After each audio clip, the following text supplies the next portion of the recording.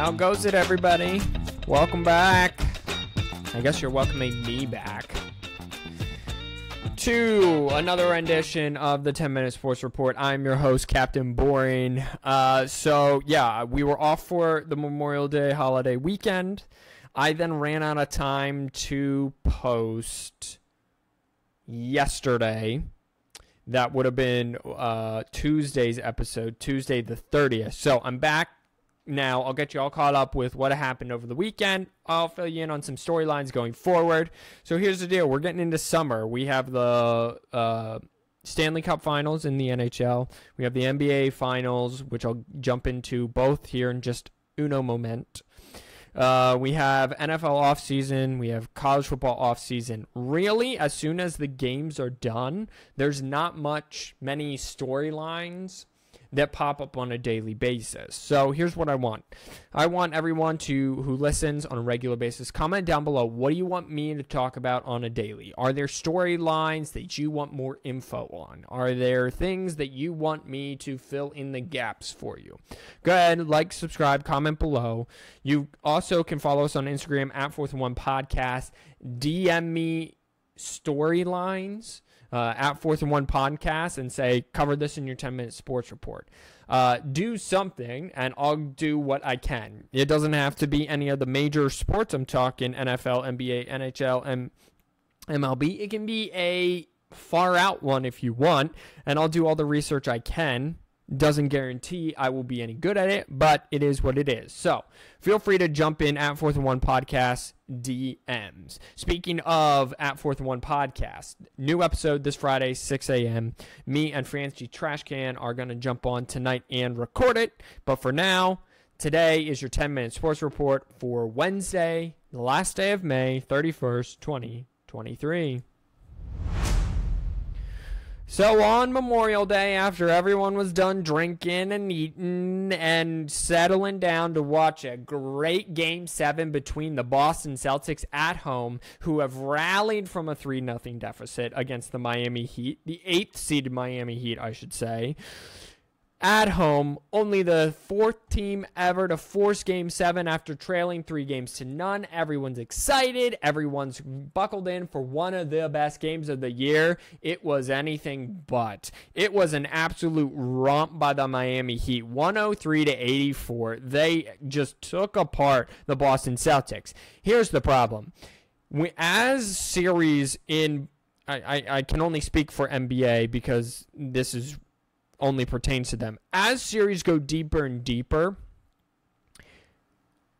the more and more teams who are desperate shoot a three, because three-pointers can either be a knockout blow or they're going to be the death of you. And they were the death of the Boston Celtics. They shot 9 of 42 from three. They only shot 39% from the floor, which some of that is the three-point shooting. But when you can't get any three-pointers going, they guard the paint. Driving for layups are a lot harder. Driving for closer jump shots are a lot harder. So all of that is a lot harder when you're not hitting a three. Conversely, the Miami Heat shot 50% from three, only shot 28 of them, made 14, and shot 50% from the floor, or 48.8%. So round up. Jimmy Butler had 28. Caleb Martin had 26. So it will be the 8th-seeded Miami Heat in the East against the 1 seed in the West, the Denver Nuggets, who swept the Lakers and have been off for a good week and a half. The finals start tomorrow, Thursday, June 1st, on ABC. I think the first one's like at 8 p.m. 8:30, something like that. So be sure to tune into that, because I think we're in for an exciting finish. I like the Nuggets. Jokic is playing the best basketball in the world right now. So I like the Nuggets to prevail. I like it in 6 games, it being a hard-fought battle, but don't think the Miami Heat are... but then again, I wouldn't be surprised if the 8th-seed Miami Heat win the whole thing. Speaking of that a little bit, Jaylen Brown is due for a contract extension, 5 years, $295 million. So just a little quick math, and if you would allow for rounding up, that's $60 million a year. Jason Tatum right now is in the middle of a $250 million contract. So the Celtics have to decide whether they are going to stay in the running for championships if two guys on their team are taking up a majority of the salary cap at making over $500 million. Not to mention that Tatum only has 2 to 3 years, I think, left on his deal. And so when his contract comes due, it's going to be well over $300, probably $350 by that time. So they really got to make a decision. Their GM, Brad Stevens, who was their coach until this year, or until last year, will make that decision. There are speculating that the Sixers and Embiid could get involved. The Sixers will trade for Jaylen Brown. That would take care of the Embiid conundrum, not being able to get past the second round. It would give the Celtics a little more rim protection, et cetera, et cetera. So stay tuned through the summer for that. NBA free agency come second week of July is just fascinating. So I'll talk about whatever you want me to talk about come that time. The Lord Stanley Cup final is all set, and again, people were buckling down for a great Game 6. They did not get it. The Vegas Golden Knights blew out the Dallas Stars. They used 3 goals in the first and really just put it away from there. 1 goal in the second and 2 goals in the third. Carrier, Carlson, Colster, Carlson scored twice, and Amadio. Got it. Amadio did score 1 time in the third. So Vegas really just put the hammer down on the road, I might mention, to win 6-0. The first game of the Stanley Cup is Saturday. Matthew Tkachuk. And I don't even know the Vegas Knights Golden Star. So Matthew Tkachuk will take on the Golden Knights along with the rest of the Panthers and the Golden Knights. Let's jump back to a little NBA news that did break today. Warriors GM Bob Myers has stepped down from the team from being the GM. He was the GM for the last 12 years for the Golden State Warriors. So that takes you back to 2011. Some notable things that were done under him was the Kevin Durant signing, the Draymond Green re-signing, the Klay Thompson drafting, the Steph Curry drafting, the Jordan Poole drafting. He was a terrific GM is kind of what I'm getting at here. So he's going to step down. Many are speculating because Klay Thompson has 1 year left on his deal. Draymond has 1 year left on his deal. Steve Kerr has 1 year left of the deal. That this upcoming season was going to be a last dance situation for everyone involved. If you don't know what The Last Dance is, go Google it. Go watch that documentary. It's 10 parts. It's excellent. It's worth your time. Even if you're not a sports fan, it dives into Michael Jordan and the Chicago Bulls. Just go watch it. It's fantastic. So many are speculating that Bob Myers can see that this upcoming season is probably the last for the Golden State Warrior and this trio and this core. So probably what's going to happen is they're going to blow it up after this season, trade away pieces, and just start getting draft picks and to try to shoot for it again in another 5 years or so.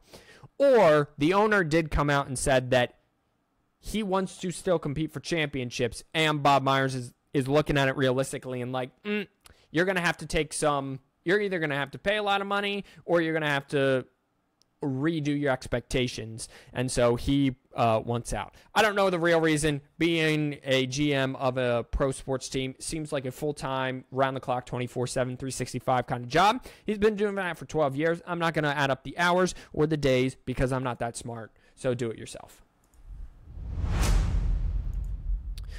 Jimmy Butler was so confident that the 8th seed Miami Heat were going to make the NBA Finals even before the play-in game, that he offered NBA's final ticket to tennis star Coco Gauff before their first round matchup. Miami Heat had to play 2 games, lost the first, had to win the second, which they trailed in the fourth quarter of with less than 3 minutes to go, just to make the first round against the Milwaukee Bucks, and that's where we picked it up from there. So he was so confident, and that's been happening, and I just thought that was cool and funny.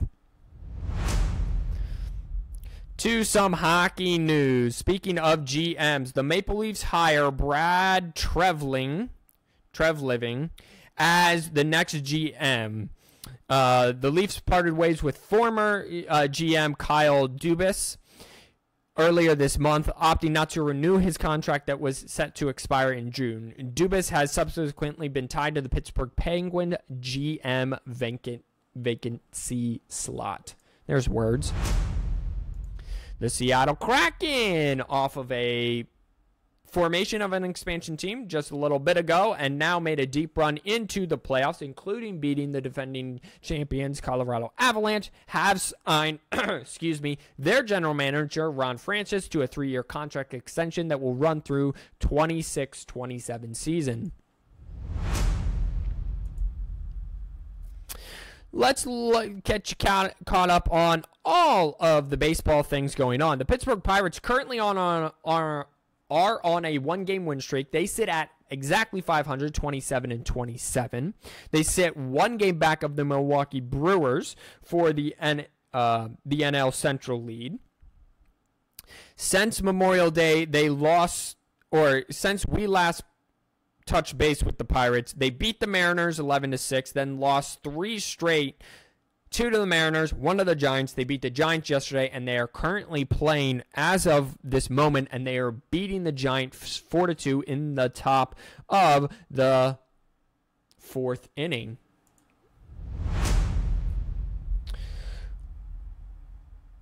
One fun fact for you, the Nuggets mascot, Rocky is his name, gets paid $625,000 a year. He's the highest paid mascot in NBA history.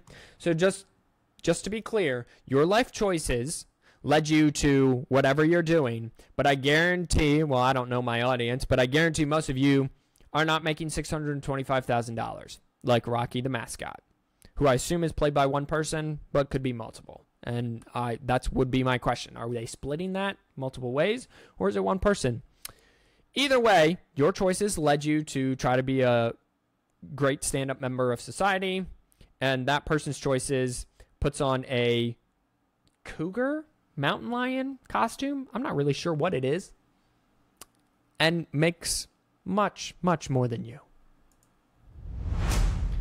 So on that happy note, I'm getting out of here. Thank you everyone so much for listening. Go ahead and check out the brand new episode of 4th and 1 podcast on Friday morning. We are talking about ESPN just announced the start times for early college football slates. We are also playing true or false. So that's going to be lots of fun. Go check out that brand new episode. Hour long, easy listening. You can turn us off when we get annoying. I've been talking 3 minutes past 10 minutes. Peace out. God bless. Wash your hands, you filthy animals. I'll talk to y'all tomorrow.